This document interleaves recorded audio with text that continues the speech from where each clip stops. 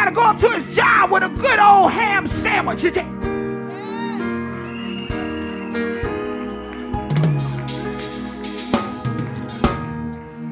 Shift the atmosphere.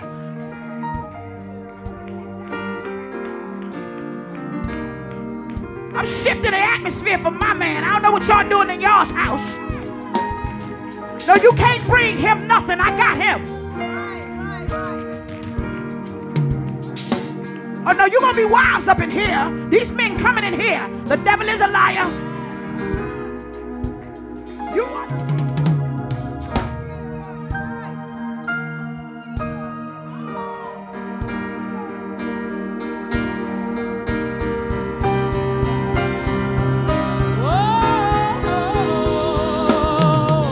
Say, Lord, we love you. Lord, we love you. Say, Lord, we love you. Lord, we love you. Say, Lord, we praise you.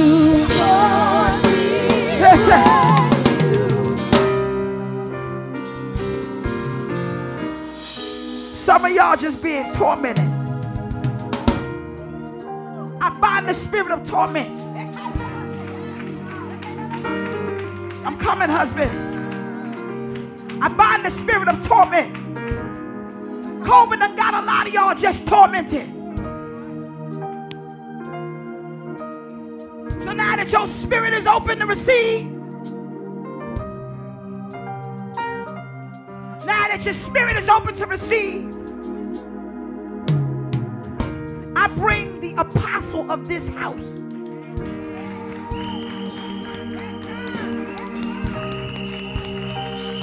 I bring the apostle of this house. Come on here. I bring the apostle of this house. Your spirit is open to receive what thus said the Lord. Apostle Fred Secret the third. Go ahead and feed him, baby.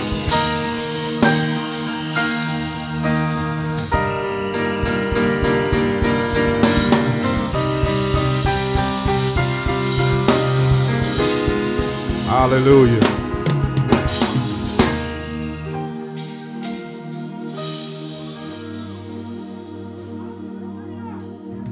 The Bible says that marriage is honorable. And as my wife was ministering, I could hear the question from some men. How do I know that I found a wife?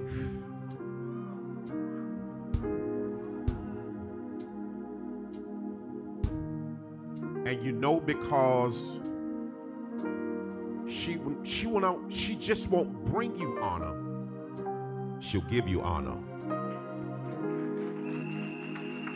Hold it. Anybody can't do that.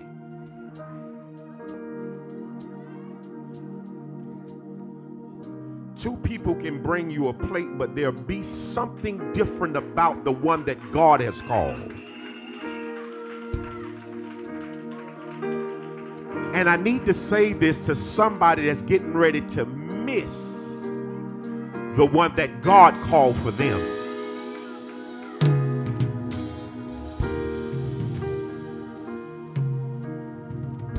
In her presence, you'll get life. But what some of you are looking for is perfection. And perfection doesn't come until the process of marriage starts. Then the two will become one. But at this point, you look for the honor first.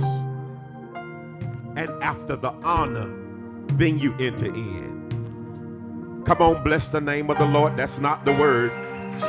I just heard a question. Come on, clap your hands and give the Lord a hand clap of praise. Bless his holy name.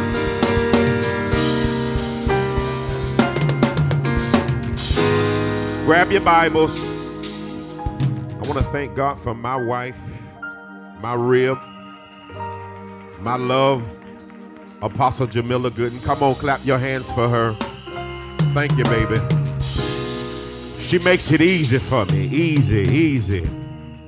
I hope y'all catching. I hope y'all are catching the lessons.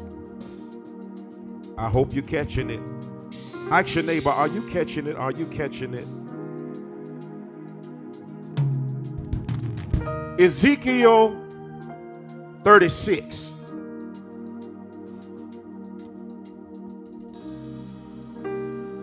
I want to give honor to our spiritual parents, Bishop and Mother Caldwell. Come on, clap your hands for them. Thank you, Bishop, for holding the house down.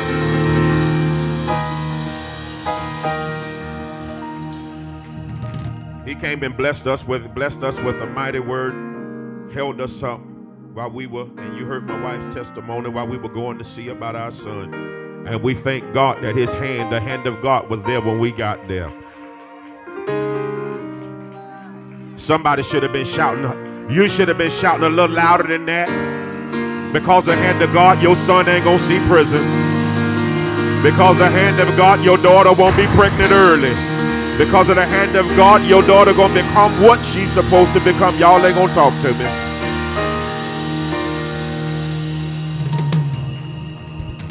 This truth be told, Ezekiel 36, do you got it? And 26, one scripture. A new heart also will I give you, and a new spirit will I put within you. And I will take away the stony heart out of your flesh, and I will give you a heart of flesh. Father, we thank you right now for what you have done and will do in Jesus' name. Amen. You may be seated. I want to minister from subject title, Can You Be Loved?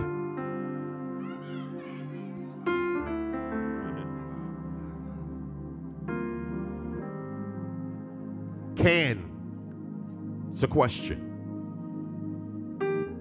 To you that was rejected, can you be loved?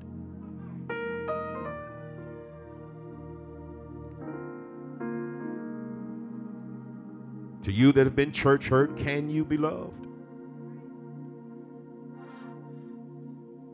To you that have been divorced, can you be loved?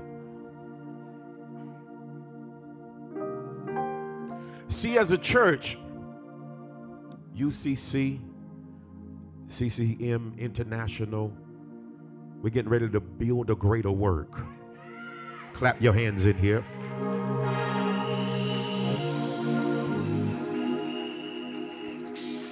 And the work is not getting ready to be built because it's a good idea for me and my wife. What you see with us is a completion of time. Something that God had already put together and commissioned before we knew it. So it is his commission that now he says, I want you to build a greater work for what I'm getting ready to do in the body of Christ. But this is the thing. Anytime promotion comes, pain comes. Anytime that God presents something, what he comes to test first is to see if his heart actually exists in you. I found that in parts of my life, Bishop, that I had more word than love. I know some of y'all ain't gonna be impressed. There was time where we had more of God's statues and his judgments and his clothes, and we had the things that looked like God, but we didn't have his love. So that the person of Jesus Christ was not presented, but it was the statue of men that were presented. And I was taught first the statue of men before I was given the ability to be able to love. Y'all gonna act like y'all don't know what I'm talking about. We learned the do's and the don'ts before we learned the God.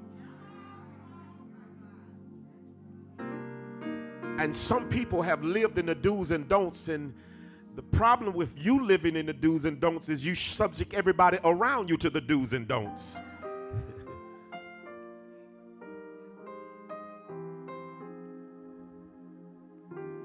one thing that I'm certain about when it comes to Unity Church, this church in Charlotte that God has called, is that God is going to build strong families, strong marriages. He's going to build a strong community through it. He's going to build a great work through it. This is the challenge. We can't do this by ourselves. No matter how anointed that we are, no matter how prophetically profound my wife is, we can't do it by ourselves. So the challenge is your heart ready to receive the new level to take us into our greater work?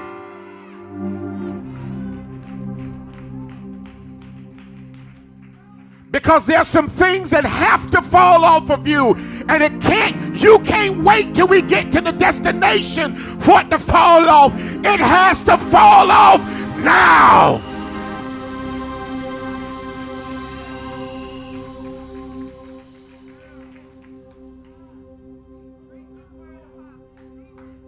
It has to go now.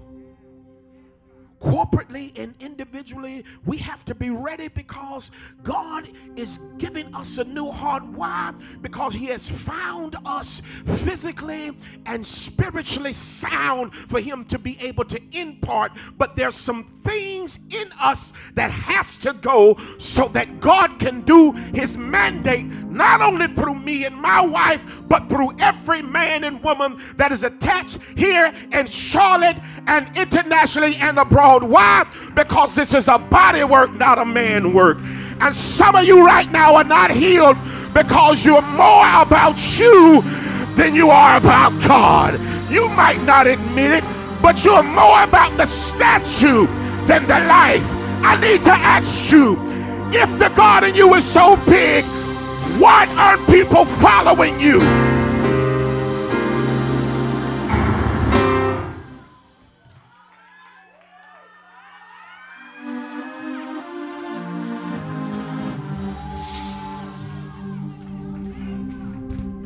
I'm ready for the challenge because I was religious first. So you can't challenge me with doctrine and theologies and liturgies because you'll be running into the wrong man. You can't challenge me with successions and bishoprics because you'll be running into the wrong man. It is love that establishes the kingdom of God. And God is saying to somebody, can you be loved?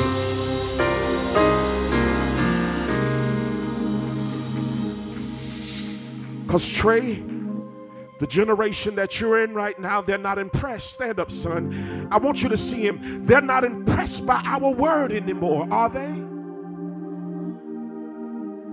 That generation ain't gonna care about how much word you got.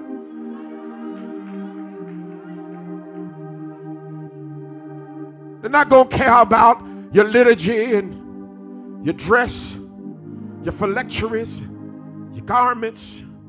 They're not going to care.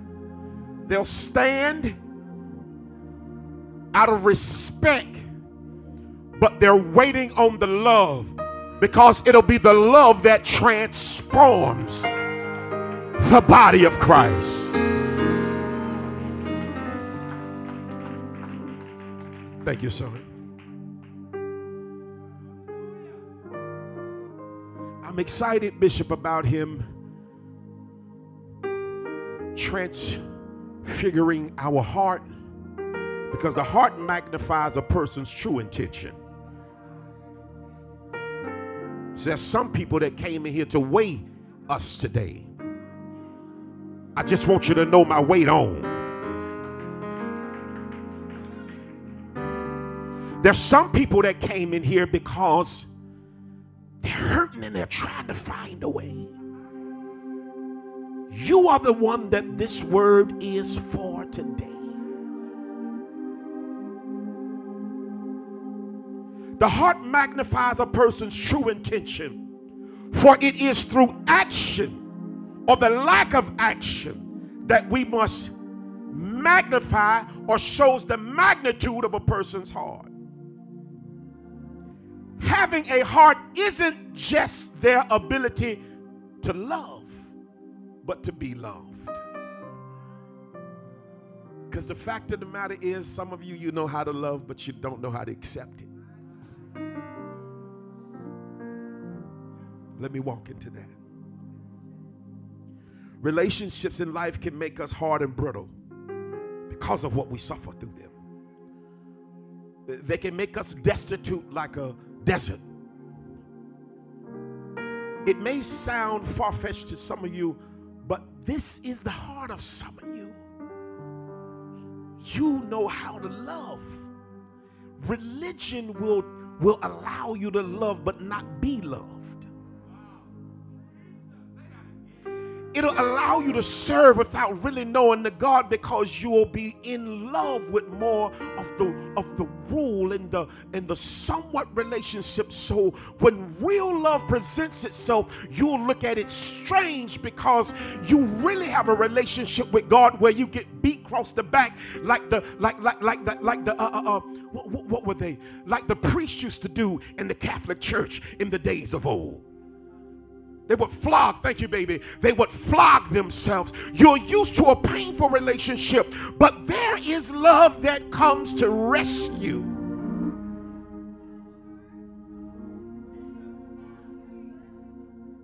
So today, I formed some questions to challenge us to see where we are. Because most of us are in here, they'll say that that's not me. I can be loved. We'll see. We'll see. Because the fact of the matter is, there are some people in full delusion, thinking that they're in a fruitful place, but they're not. It's something about what God says, that he that abideth in the vine, he say he purgeth it, that it may produce more fruit. And some of you, it's not breaking because God can't purge you to produce more fruit. He's saying, you won't allow me to purge you so you can produce your next level and be fruitful like I am calling you to be. When I looked at this, I thought about one of my favorite reggae artists is Bob Marley. So that's where the title came from. The name of the song is Could You Be Loved? He was simply asking a question. He says, now, if you can be loved, then don't make excuses about why you can't. Because now, a lot of people are not entering into some relationships because you've made excuses for why it won't work. And the problem really is you don't have the ability. You know how to love somewhat, but you don't know how to be loved. Are you a person, let me ask the question, are you a person that's lovable?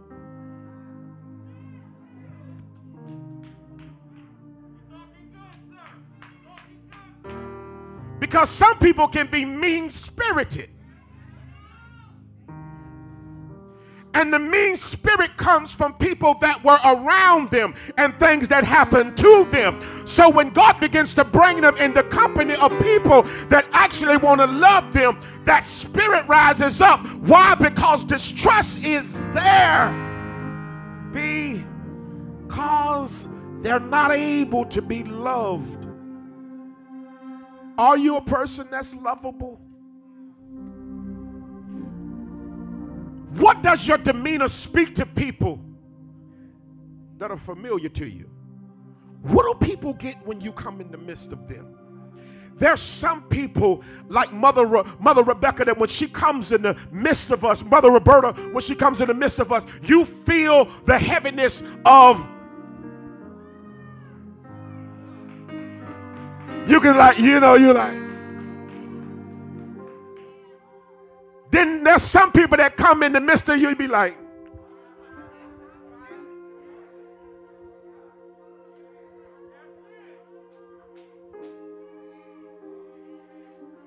what does your demeanor speak? What do people get when you come in the room? I'm not trying to impress you. I'm trying to question you, because if you can define what I'm saying, then you're ready for the next level, because even if it doesn't feel right, you can get it right today.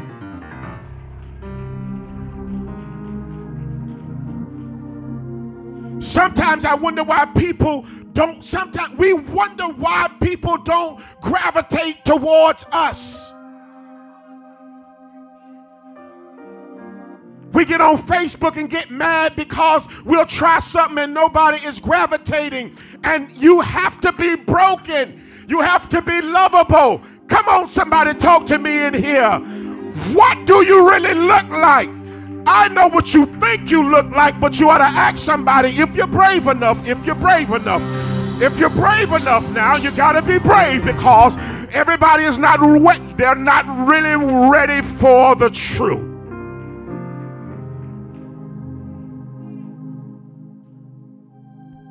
I really don't feel love when you're around.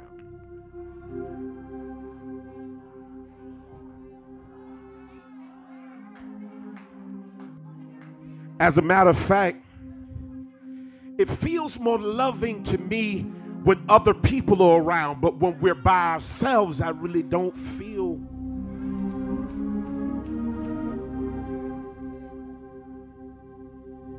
See, no matter what happens, I don't care what we as a couple personify to the world. The love that's not seen has always got to be heavier than that which is. And some of you, you're loving on the outside, but you're hateful and hurting in the inside.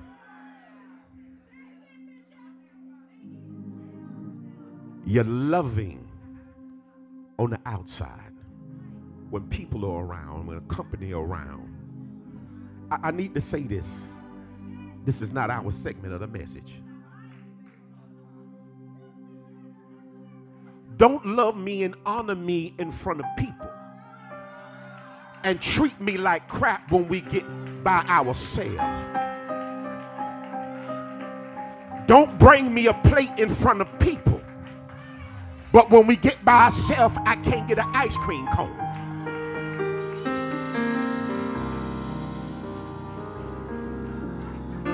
If you do it for the company of people that never would care about you anyway, you'll never.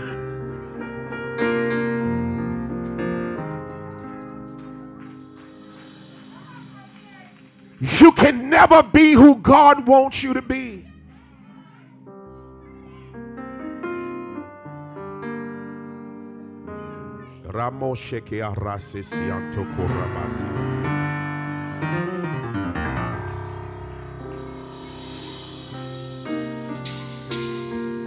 Is your outward appearance inviting? Some of you are looking for love. You're looking for love, but baby, your outward appearance doesn't say you want to be loved. Your outward appearance says you want to fight. And don't nobody want to get into a fight on day one.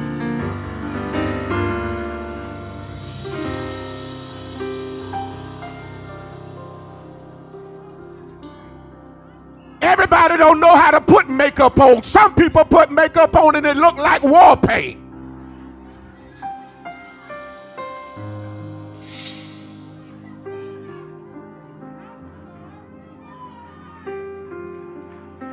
Look like you got a knife tucked away or a gun tucked away. You can't, if you want to be loved, you got to present yourself like you want to be.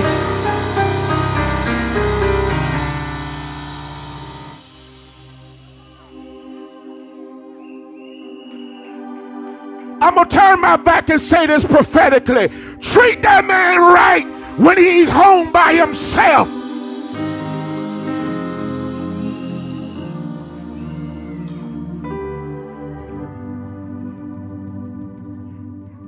One thing about a man, a wise man, let me say this. He ain't going to leave nothing that's good. Y'all men better clap y'all hands like y'all know Jesus in here.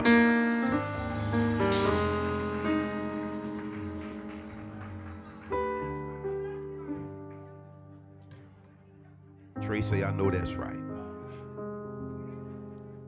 These things that have happened to us broke our hearts.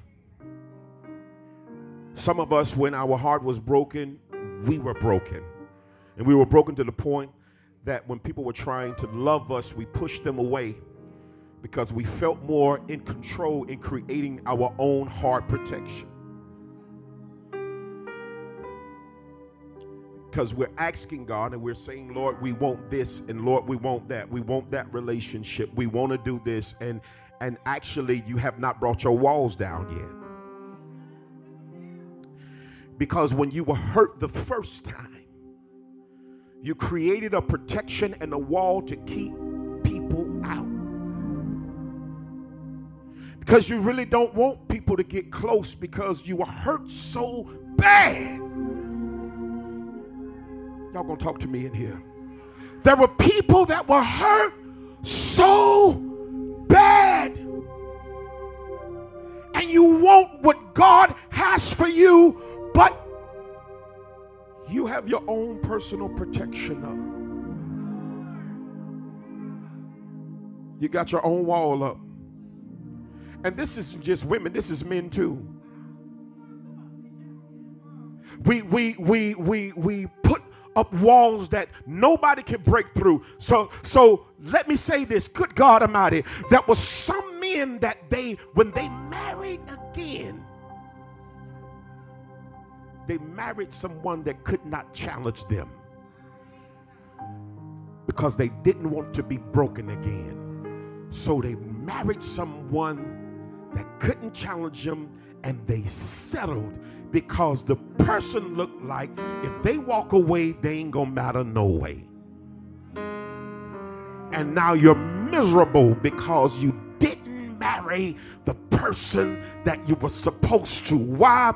Because you were still hurting and broken. Because you really can't be loved. Because I don't want it. I don't want to hurt no more. I gotta go here. Y'all all right? I gotta go here. See, one of the comments that I hear from a lot of people is and it's concerning church is, I don't want to fellowship. I don't want to come to church because I don't like foolishness. Yeah, right? How many, by show of hands, how many of you hear that? How many, I don't want. You hear that? The thing about that is it reveals trauma.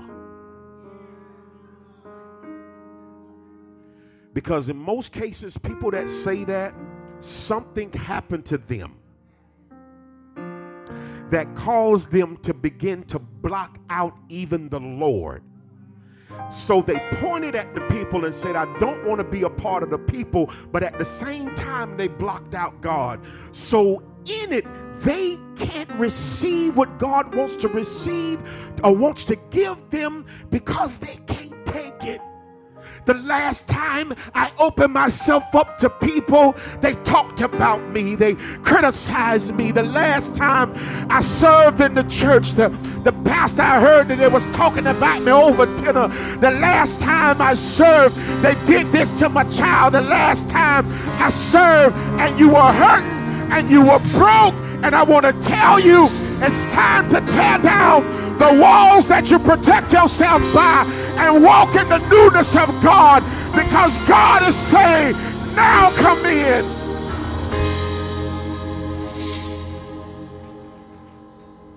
See,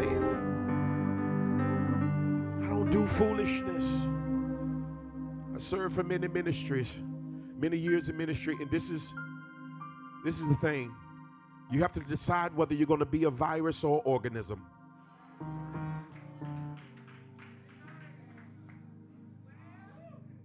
We become so accustomed to receiving a word that we don't realize that we act like viruses sometimes, because viruses are selfish.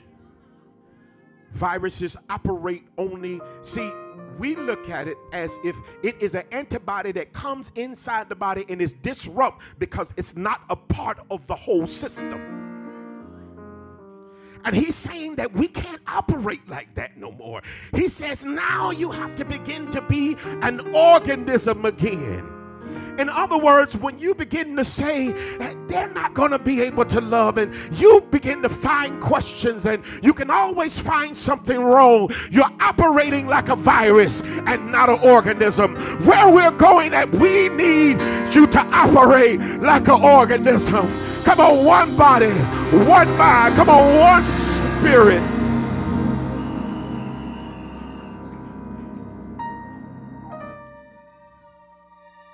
One, it could be that we think, in some cases, not all, but it could be, in some cases, you might think that you're higher than you think you are.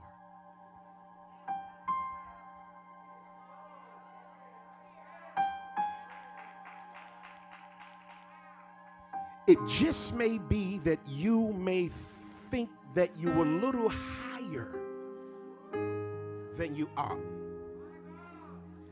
I find, Bishop, that it's easy for people to judge from low places because you're looking at what's above you.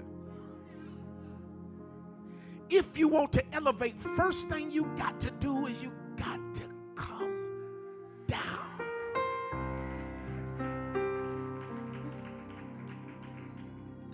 Y'all all right in here?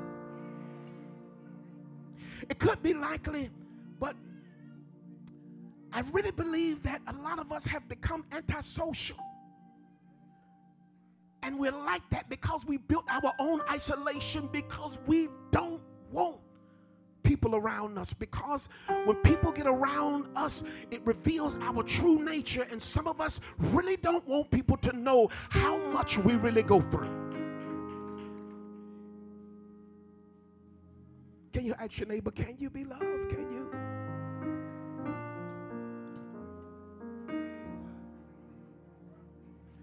I know you can be churched, but can you be loved? I know you can shout, but can you be? Something about a person that gives themselves the ability to be loved, they can find humility. There's no ego in love.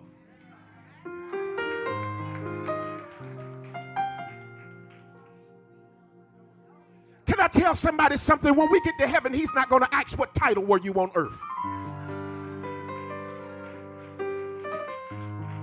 When I get before him, amen, because now there were 12 apostles, and actually one of them messed up, so there was 11 apostles. The other one came in, Barnabas, Paul after him.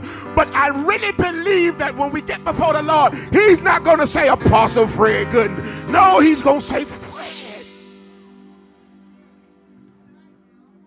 And some of us are going to miss this next place in God because we're gonna regulate it, or we're gonna look at who we are, and who you are in this time is irrelevant when he's taking you to the Mount of Transfiguration. It's getting thick. It's getting thick.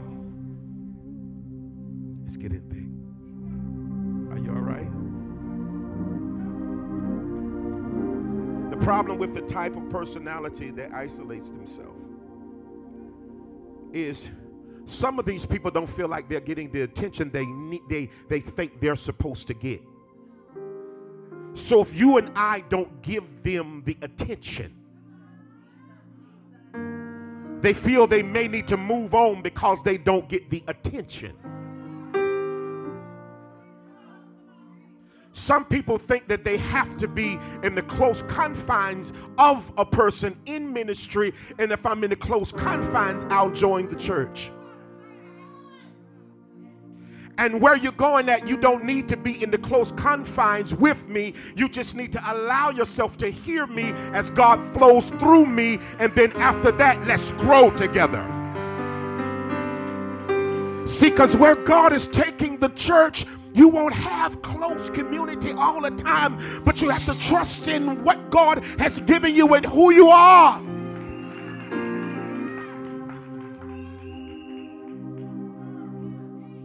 You think of yourself more higher than you ought to. You feel slighted when nobody pays attention to you. Or you feel slighted when the right person doesn't pay attention to you. She walked right past me and she didn't say anything.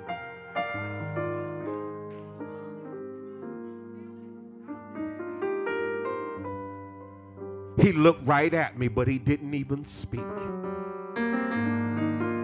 It's easy to find something wrong with somebody that's working when you ain't doing nothing.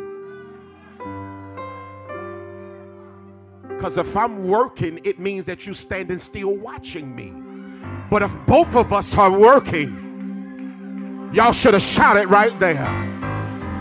If both of us are working,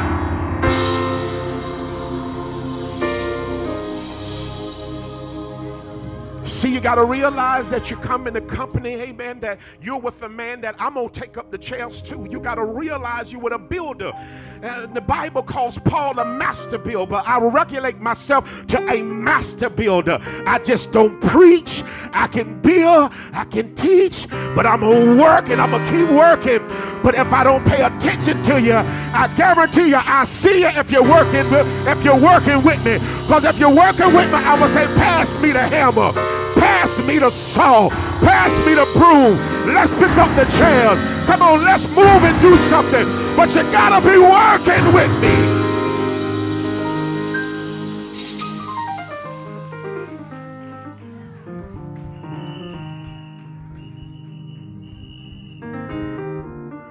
This still all has to do with your ability to be loved.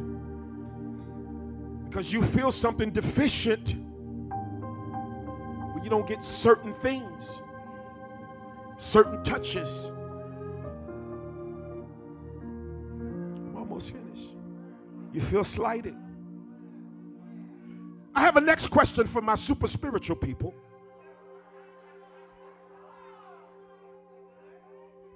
Somebody say Bible. Can you love past what you've discerned?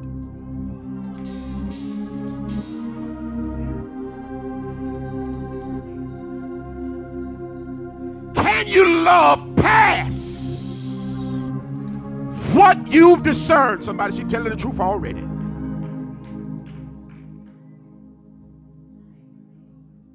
I've had, and I always use myself as an example because God does that. When you can humble yourself and hear God, He'll do that. So I have some things that happened that was in my past. I came in contact with some leaders, a bishop, and I particularly did not like them.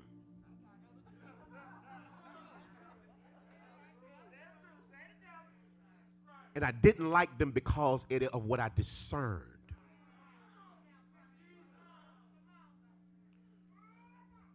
Discernment is a spiritual gift. So it wasn't that I had anything factual that I saw. I discerned it. I picked it up, baby, in the... And the problem with a lot of people is that everything you pick up in the spirit, you don't know what to do with. Because everything you pick up in the spirit shouldn't be judged. Some things are prayed for. And what we do first is because, watch this, we're celebrating discerning something. We're celebrating the unction and the gift and being shown something. So because we feel like we've been shown something, we feel like we ought to judge what we've been shown. But can I tell you, that is what novices do.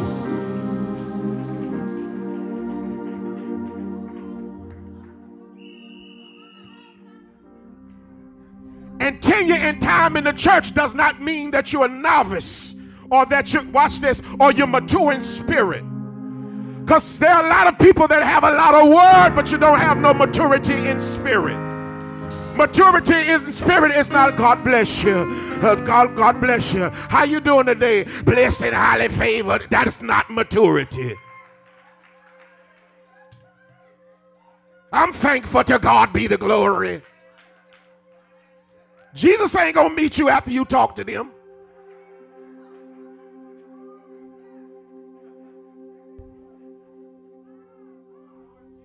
So what I done, because I discerned it, I begin to judge it.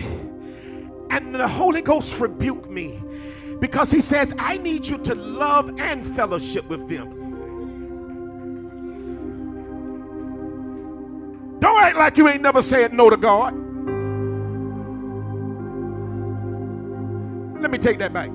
Don't act like you ain't never wrestled with it. I wrestled because I didn't want to fellowship with them.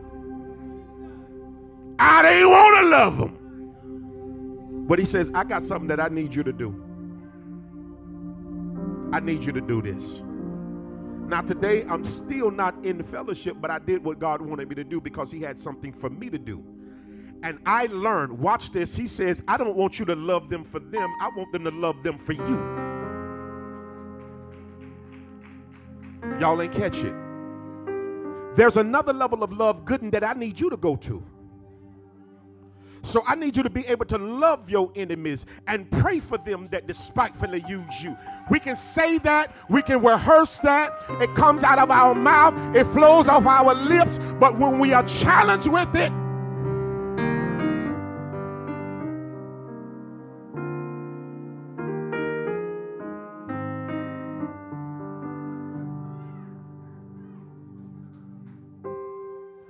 it's not easy. And it ain't easy to love somebody that I know is against me. I know those Negroes was hollering my name wrong. I know they was talking about me. He said, no, but I need you to love them past this. Watch this. Hold up, hold up. I need you to be able to love them past this because I have an assignment for you that you've yet not to come in contact with. He was preparing me for Charlotte. Y'all don't understand. He prepares you.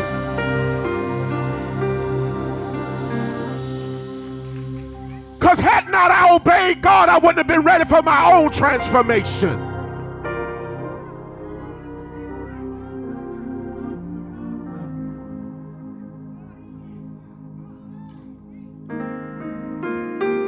So we have a lot of so-called spiritual people that are novices.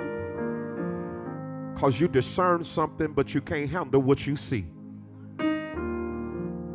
The next time God lets you discern something, especially if you discern it about me, if I've already discerned it about me. Because that's what we do. Pray for me first and see what he says. Can I say this? Can I challenge you with this? 9 times out of 10, if you discern something and immediately a judgment comes, it's not God. Y'all want to go a little deeper with that? Before any judgment, there's court.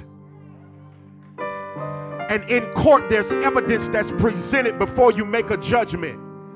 In other words, if you discern something about somebody, go to the courts of heaven first and get the evidence and hear the case out before you make the judgment.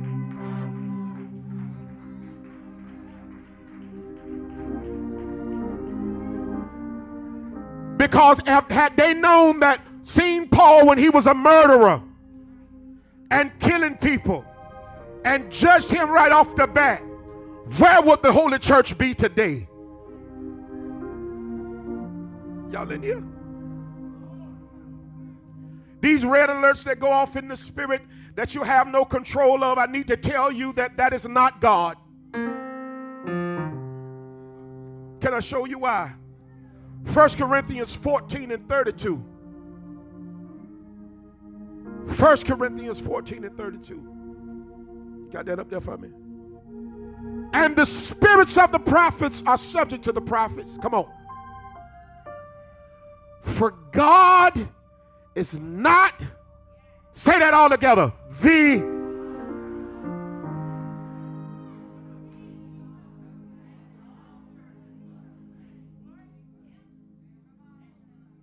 how can can you get a red alert in the spirit about me in the midst of the congregation of the righteous and say that it's God, when he has given me the spirit and the platform at the time? Everything in here is subject unto me, but you're getting a word about me?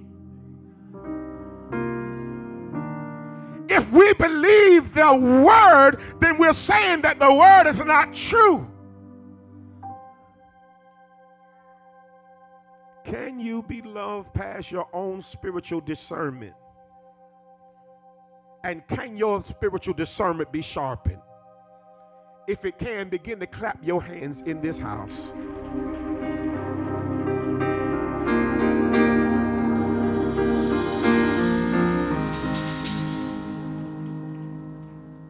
One of the biggest things that we ought to offer as believers is redemption and restoration. Because this is the thing. We as a church, as a people, as individuals, ought to be known for the love. He says we know them by their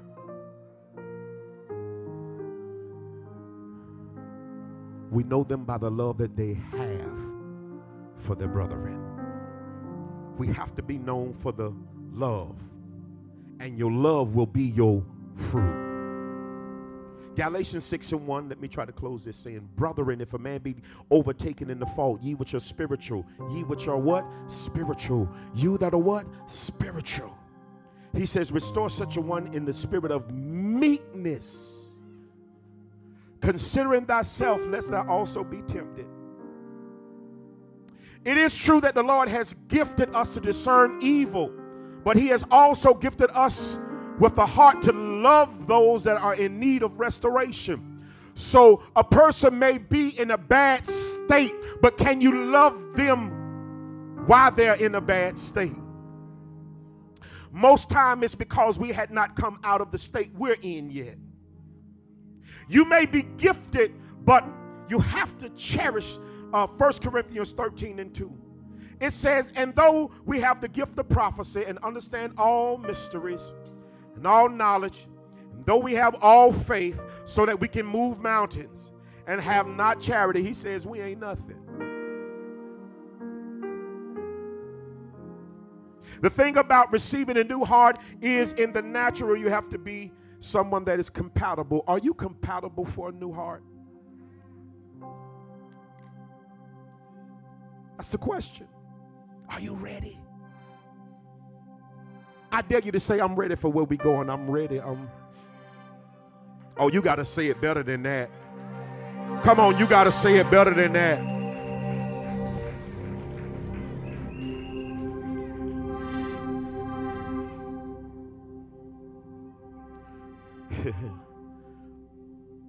One of the spiritual necessities for a new heart is a new spirit. It is our ability to be able to forgive. Could you get for me, DJ? Could you get for me, Kay, Titus 1:15? Titus 1:15. One of the spiritual necessities of a new heart and a new spirit is our ability to be able to what? Forgive.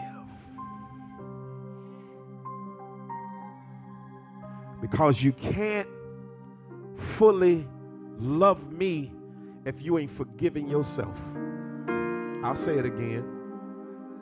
You can't fully forgive me if you have not forgiven yourself.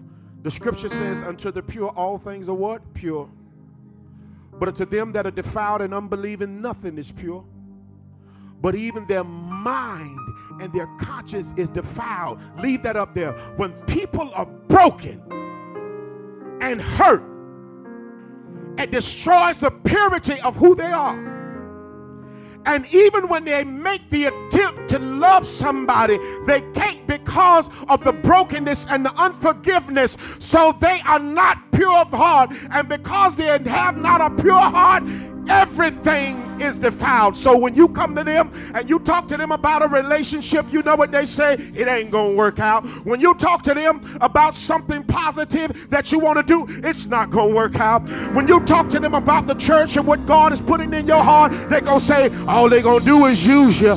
All they gonna do, they ain't gonna do right. Why? Because they have not a pure heart, because they have been broken. Scripture says, but unto them that are defiled and unbelieving, nothing is pure.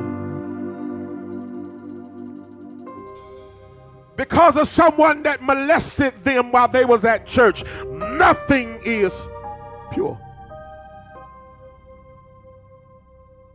You have to make a decision. You have to forgive. When we hear soul tie, we think sexual. Blood exchange. And that's right, but soul tie goes further than just blood exchange. I'm almost finished. Intercourse is more than sexual exchange of fluids. It is also connection. When I came in contact with Bishop Carswell, we made, watch this, we came into connection. We came into fellowship. Now that when he comes in contact with me, if something is wrong with me, because we have a connection, he can feel my infirmity. Now we have a spiritual agreement and relationship. You have made communion. You have exchanged thoughts and feeling. And the reason some of you can't forgive is because you've been hurt and you have soul ties with the people that have hurt you. You have soul ties with the people that you have given your heart to. That's what we were taught. Everything was sexual. The thing about it is an exchange. So yeah, me and my wife had a conversation. We have so many stimulating conversations. But the Holy Ghost had quickened her, and she revealed something to me that was broken in the inside of me. And I could do that.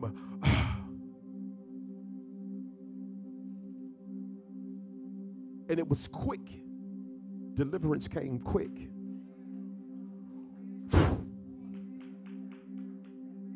Well, hold up. It's because I accepted what she said as truth. She revealed to me, this broke you. And because this broke you, you don't trust people like this. And I could do nothing but cry, because I seen my walls. And I saw that some of my cleaving was, I gotta protect us, because I saw what happens, and I'm not gonna let it happen again. And some of what you're doing is protection, but the root of it is bitter. Some of it is protection, but the root of it is bitter, and the root has no life in it. So no life can come to you, because even what I'm doing it from the wrong root. It's not connected to the waters. He said, out of my belly shall flow rivers of living water.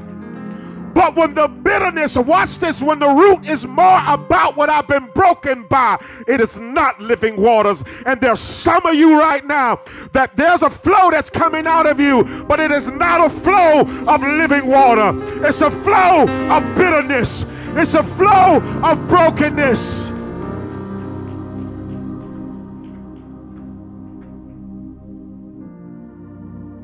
I'm almost finished. You got to break that soul tie today. You got to forgive them today, because they're taking space in you.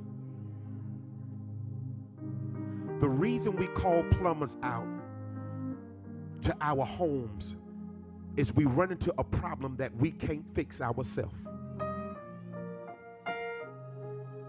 And I want to tell you that you have a problem that you need the Holy Ghost.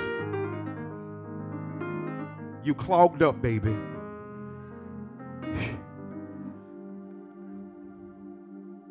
And you need him to get that thing out of you so God can prepare you for where and what he would have for you to do. You have to forgive them so you can have the freedom to fly.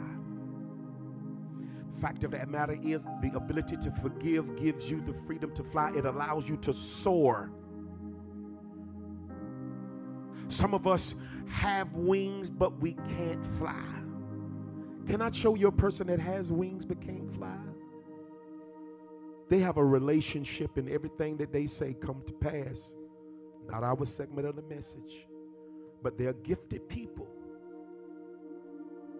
that God uses them, but they can't seem to get free. I lived that. Where I fed everyone, but I wasn't free. Everybody lived out of me. I wasn't free. So I would go in the realm, watch this, in the spirit, because I could fly, but I couldn't soar. What's the difference? Flying takes muscle and work. Soaring, you just spread your wings and the winds of God float you. Everybody standing in here.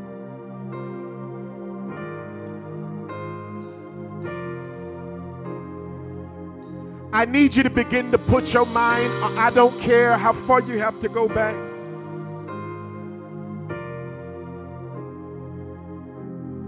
Recently, I have had to go back because as a child, I was molested. Yeah, about 6. I was about 6 years old. Come on, baby. I was molested. Older boys. Yeah. Then after that, a woman molested me. So I didn't know why I was so hateful at a certain age.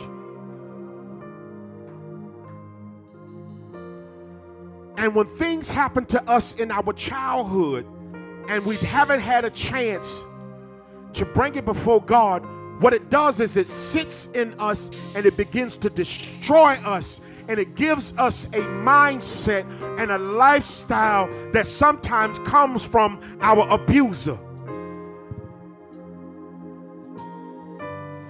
And even though I was never sexually challenged, I became vengeful, hurtful, and violent towards anything and anybody that got close to me. So I was always a man about my immediate family, and everybody else was an enemy.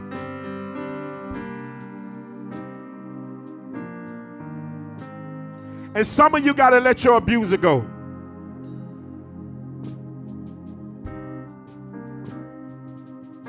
Some of you got to let your abuser go. You got to let the one go that molested you. You got to let the one go that harmed you. You got to let the one go that spiritually abused you. You got to let the one go that used you. You got to let the ex go. You got to let them go because they've taken room up in you. I didn't realize, watch this, that I was functioning in God's kingdom with my abusers in me. So there would be certain times that I come in contact with certain people and I would have a vengefulness about me because I couldn't function in the area of freedom and love that I was broken in. Some of you are wondering why you can't function. Well, I can't be loved like this to this level. And it's because in that area, you've been wounded. In that area, you've been broken. And you have to forgive them so that you can go to your next level of freedom. Because I want to tell you, it wasn't supposed to happen to you. It wasn't supposed to happen to me. And I even had to minister to my mother one time because she cried like a baby. She said, I didn't know. And I was a grown man when she found out. I say, no, mama, it wasn't your fault. That's what the devil does. The devil always looks to destroy us when the ones that are protecting us are not there. But I want somebody to know today you got to let them go. Today they have to leave out of your spirit. Today they have to leave out of your soul. Because let me tell you something. You can be loved. And you have the ability to love.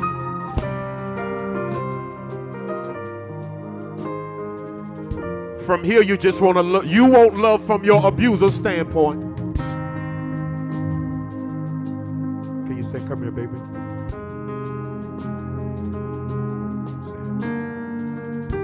Psalms 51. I want to read this and then I want to pray over us. Sometimes we don't know what the scripture really points to because in certain times it means certain things. But for us today, we're asking God to shift us and give us a new heart. Give us a new freedom. We want to forgive. Psalm 51 and 10. Create in me a clean heart, O God, and renew a right spirit within me. Cast me not away from thy presence. Take not your Holy Spirit from me. And restore unto me the joy of thy salvation. And uphold me, Lord, with your free spirit. Can you lift your hands in here, please? Father, right now, there's so many of us that were wounded when we were children. We had people that abused us. We had people that molested us. We had people that fondled us. And these people were supposed to be some of the same people that were protected us. They were supposed to be family members. And they took something from us, God. And we lost years and we lost relationships. And there's some people, God, that even their marriage was not right because they were not free from their abuser. There are people that weren't free, God, because the pastor did something. And even some of the people that in the ministry, they did things, they used their cloak for a cloak of maliciousness, God, and they destroyed some of the children of the harvest, Lord. We lift them up right now, God, the ones that are in the sanctuary, even the ones, God, that right now, God, that see us internationally, the ones that see us on social media, we lift them up right now. In that place where they are, in their living rooms, in their cars, God, in their place of worship, Lord, we lift them up. And we pray right now, Lord, your Holy Spirit that is omnipresent, that's able to be in all places at one time. I pray, Father, that you will begin to right now through your Spirit, God, to embrace them. Give them freedom, God. Let their hearts begin to feel the fiery of your embrace.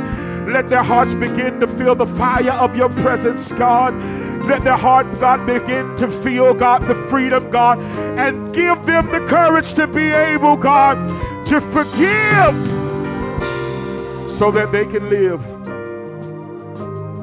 in this new place. And God, for everything that you're going to do in them right now, for everybody that's getting free right now, for that minister that's getting free, for that elder that's getting free, for that pastor that's getting free, that bishop that's getting free, that apostle that is getting free, for that woman, that son, that daughter that's getting free, for everyone that is getting free right now, God, we thank you.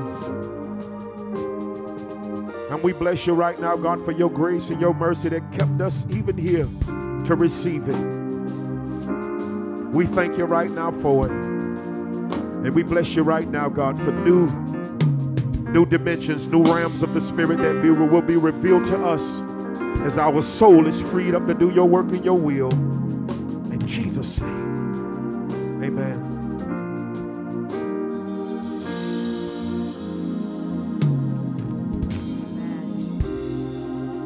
Amen. thank God for the word that was given to us from the apostle. Can you be loved? The question is yes. But do you believe that? We say it all the time that people receive the type of love that they feel they deserve. So if you're with someone or you're in something and you feel like that's what you deserve, if you don't feel like God's love, I suggest you think again. Despite what happened and who did it and where you are, you can have healthy. What about something? I'm going to say it again. You can have healthy love. So to answer the question, say, point to yourself, yes, I can be loved healthy. There's nothing wrong with smiling. There's nothing wrong with getting together with some friends and somebody can touch you without you feeling violation. Someone can love you. Someone can lay next to you. You don't have to worry about if you're going to be violated or not. But you got to be careful. You can't let everybody in your space. That's what discernment has to say yes, no. Sometimes you can want love so much until you don't care what it looked like. That's dangerous. I'm going to say that again.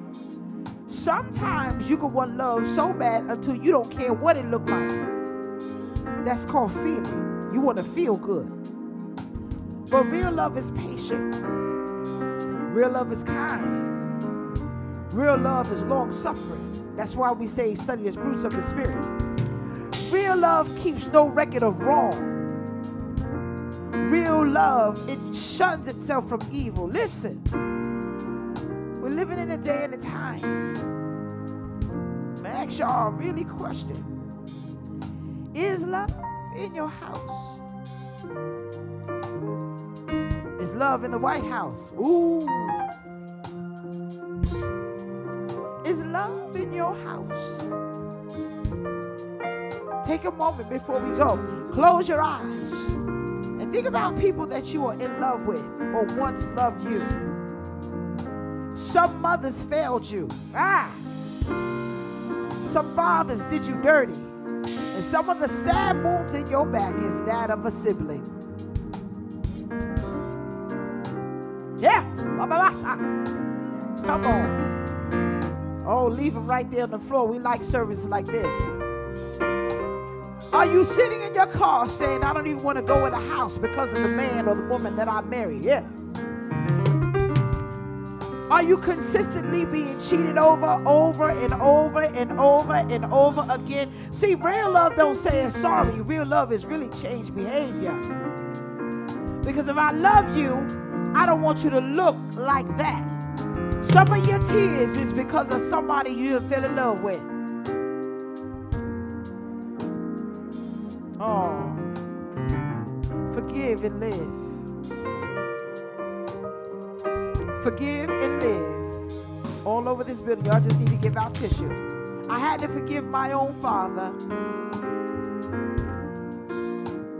I did. Some of you just need to go ahead and forgive. You holding it back. You are holding back the greatest life that you can have. Because bitterness is the blocker. It's okay to cry. Bitterness is your blocker. See, that's what happens when you give the person that you were violated from. You give them the power when you don't say, "Look, I forgive you." They hold you captive. Y'all sit down.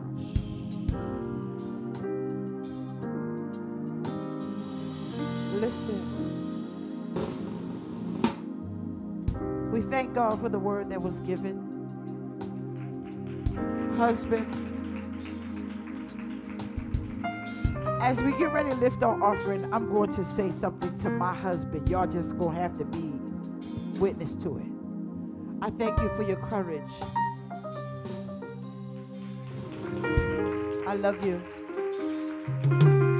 It takes courage to stand up and expose that. A lot of people they're bound up because they don't even have the courage to talk about what happened.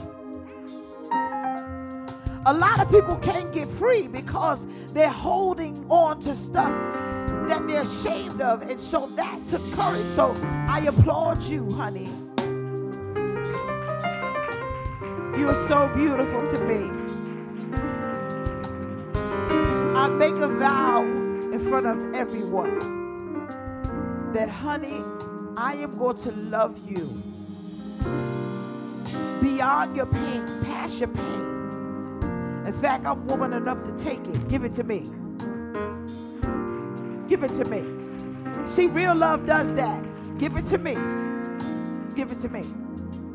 Real love will say, what they did? Nah, give it to me. Let me fix it. Let me fix it. And so trust me, give it him. Give it him. And some of y'all just need to say, look, what happened to you when you was a child? Give it him. You ain't having Christmas. How many trees we gonna have in the house this year? 4, 5, or 6? What you want? See, real love does that. Real love wants you to have better than what you had. I love you. You in the church where you love. Liberty, love, and laughter. This is unity. We love here. I want people better. Hear me. We get ready to lift our offering. Now listen, Unity Church, bring me that, is a church of liberty, love, and laughter. Online, we get ready to lift our offering. This is the church of liberty, love, and laughter. My husband and I, we want you guys to know something. We're getting ready to get out of this building. Yeah. We're going somewhere. And we need you guys to understand that we're not doing this by ourselves.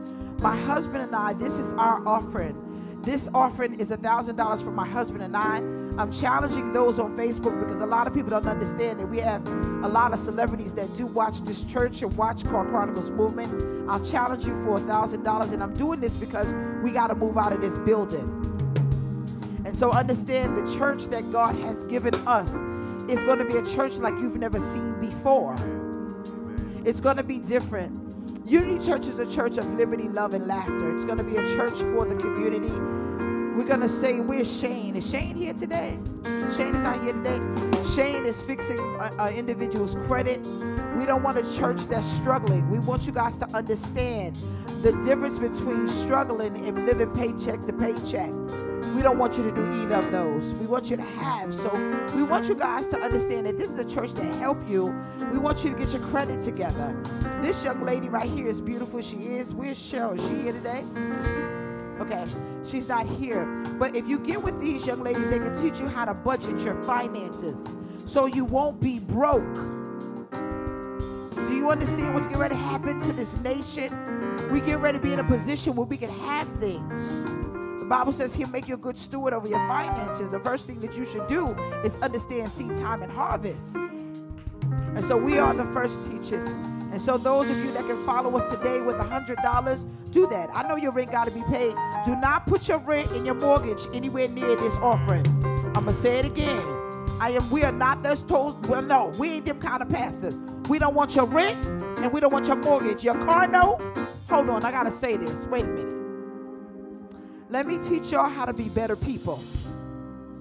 Your rent and your car note and your insurance and your mortgage is first. They're like, what's wrong with you? You're tight. Yeah, it's a 10th. I get it. And God knows what you're doing right now, what you need. But y'all got to realize, y'all got to use wisdom. And wisdom ain't she laughing. I'm telling you, I am not going to be a pastor to tell you, you better put your rent and your tithe in the offering, and then you homeless and you ain't got nowhere to stay. And then you and me in Fred's office saying, I ain't got nowhere to stay. No. You better realize it's the first. And I understand, and so does God. But what we're doing is a sacrifice for our building. And so that's why we say, if you can, then follow up. Those celebrities, it's easy for you. I'm not going to out you. You know who you are. Please, I thank you in advance. Those that can do 5, those can do 100, do the best, because we getting out of here. We getting out of here. I'm saying we are getting out of here. Let me tell you something. The building that we lived at, child, I'm so excited because of the parking lot. Oh, see, y'all don't really know me. She got the swipey thing right here. I'm excited because of the parking lot. Because I can have my Unity game day and we ain't got to worry about nothing and nobody. I'm not worried about it because I can have a real carousel for the children, and I can have donkeys and horses and, oh, honey, I can have what? I'm really for the community. I want the community better. There's the swipey thing, there's Givelify. Now, I'm going to get honest, y'all. Unity is a church of what? I want to talk to the ladies right now. When my husband was preaching, Michelle took a scissor and she cut this sucker off.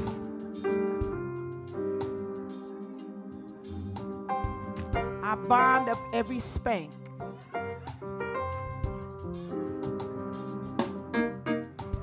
Okay, ladies, don't leave me by myself. Stand up if you feel my pain. There you go, baby. Stand up if you feel my pain. I bind every spank, every girdle in the name of Jesus. It was cutting off my blood circulation. I felt my head. Oh, come on here. Your brothers, y'all don't know. Y'all don't know. Y'all don't know. Y'all take off a bra, but you won't put one on. I'm going to tell you. Huh? Welcome to Unity Church. This thing was of the devil. Michelle, hold on now. Let me tell you. Wait. Y'all know how I am. We cut it from the back, right? We did. We cut it. I had to cut the straps off the thing. Look, baby, look what I did. So, Michelle, I got holes in it.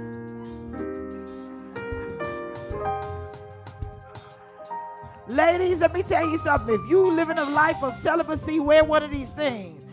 By the time you think about getting this off, they going to change their mind. He going to leave. Unity shenanigans, we laugh here. Oh, she got her camera up. You can go live. I don't care. I preach with a bonnet. Let me tell you, I cut this sucker off.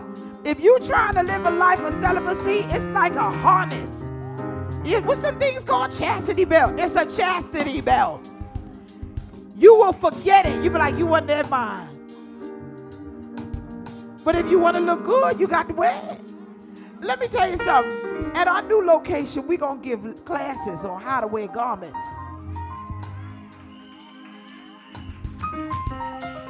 I'm tired of seeing, I'm serious.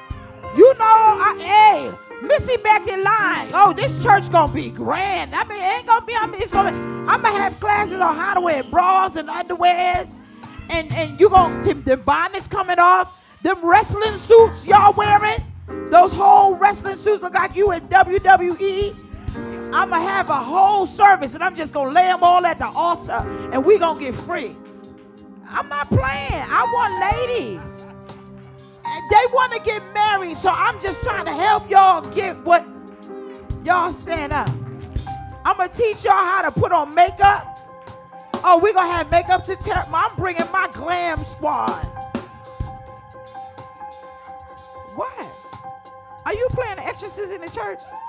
It sounds like you playing. Trey, it sounds like you playing that The Devil Is Alive. We got candy for the children. Y'all listen here. Stand up here. Y'all laughing. Well, this is the church that will make you laugh. Because in my mind, I'm a comedian. The Bible says a merry heart is good like medicine. And so I give you a daily dose of medicine because most of you are home crying anyway. Listen, I love y'all. My husband and I love y'all. I want my community better. Listen, vote. Vote. Vote. Hold on. Now, I can go deep and I can talk about the key states. I can talk about all that stuff. But North Carolina, they're here today. Y'all better do it. Y'all have to vote. They warned me. I got a disturbing call from Facebook because what happens with me doesn't happen to a lot of people. And they asked me, what did I say specifically, because I'm not allowed to speak certain things. But I am going to say this. I would not vote for anybody that hates my people. If I see a certain flag with a Confederate flag, what are you going to do for me in my community? I'm going to say that. I have a problem with people who look like myself that understand the correct Confederate flag and still vote for individuals that agree with a flag that keeps my people bound. Now, that's my take. Now, I could go deep. I'm not a silly. I mean, I could be silly, but I'm very educated. I understand the tax break, but he get a tax break, but yet and still we breaking our backs. I mean, that ain't right. You get to go home for COVID, but yet and still we get to bury the people in our community. That ain't right. So I'm saying we need North Carolina's vote. Oh, y'all don't understand the red state, the key states. Do we need a lesson? We can change it. The Bible speaks about the African Americans. The Bible speaks about us. We're called the Cushites. The Bible says that Pharaoh said, there is no way for us to kill these babies because they have them too fast. The Israelites, that's us. They're having them too fast. He said, I want you to kill the firstborn. The midwife said, we cannot kill them because they shoot these babies out so fast. By the time the midwives get them, they'd already had 3 or 4. They said, this is biblical. If they understand their numbers, and we have the numbers to change the White House, but we need y'all to vote. I am saying, get out and vote and change this, because where strife is, every evil work follows. And we are a product of strife in that house that has now affected everybody's house. I need y'all to vote. Remember, we are not coming here on Wednesday. Let us leave. Father God, in the name of Jesus, we thank you, God, for we are going out, and some of us have already cast our ballots. But some are going to the polls on Tuesday. It's Tuesday, right, guys? I am asking that your protecting power be at the polls. We have heard, we have witnessed rhetoric and racism. We don't like it.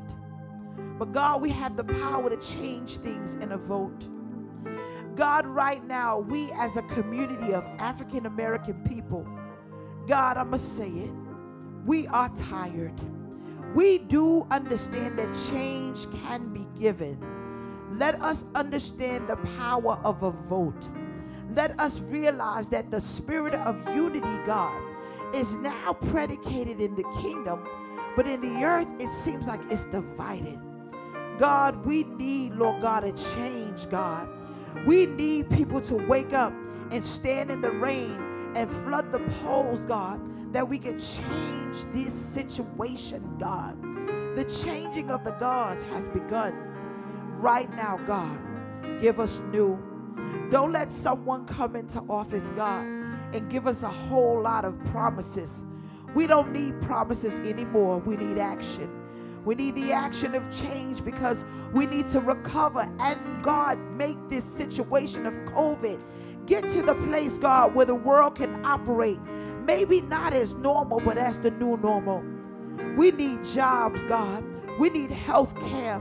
God, we need people, Lord God, that can come in and raise up the community. We need, God, a change in the police system. We need, God, a change, God, all over the nation, God. Let the world open up. And God, with this new change, God, let it bring about a real change. We can't take another 4 years of this. We can't. We cannot take another 4 years of this. God, right now, when we leave this place and we go to the polls, stand in agreement that, God, we are standing for change. God, we know that you can do all things. Keep us safe. Keep us safe when we are faced with racism and bigotry. Keep us faced, God, and keep us, Lord God, whole as we're faced with people who don't like us because of the colors of our skin. Keep us safe, God, that as we go and we vote, and God, these rumors and these conspiracy theories, and when we go to the polls, there'll be people trying to sway us. Let us be bold and realize that our civil rights is to exercise our right to vote. And God, let us realize the strength in our numbers. Let's show them that the African Americans' numbers, we really are a force to be reckoned with. We thank you, God. We bless your name. Until we come back on Sunday, in Jesus' name we pray. Amen. Vote, guys. North Carolina. Hey, y'all know this song, right? We praying for the Allen family. Y'all know this song, right? God bless you. See y'all Sunday.